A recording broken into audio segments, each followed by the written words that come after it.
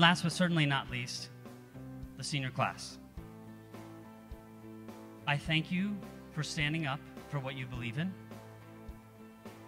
I thank you for choosing love, not fear, to guide you in your journey through your closure into Sacred Heart and for your welcoming into the world. I thank you so much. You don't understand how much I was supposed to be given the chance to inspire you.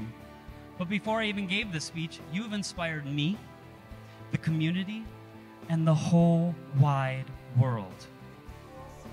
Just stand up for what you believe in, because if it's right and what you believe in is the right way, people are going to back you up. And that's what happened here. We had the right cause and people backed us up. And this is why we're at Central Michigan, not at Sacred Heart, giving a commencement address.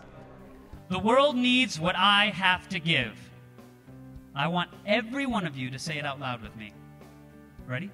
1, 2, 3. The world needs what I have to give. Never, ever, ever forget that.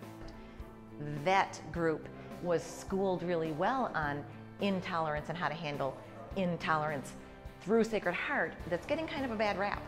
This was done by our bishop.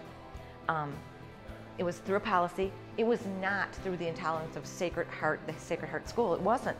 And if you need any example of why, take a look at the senior class and how they handled this.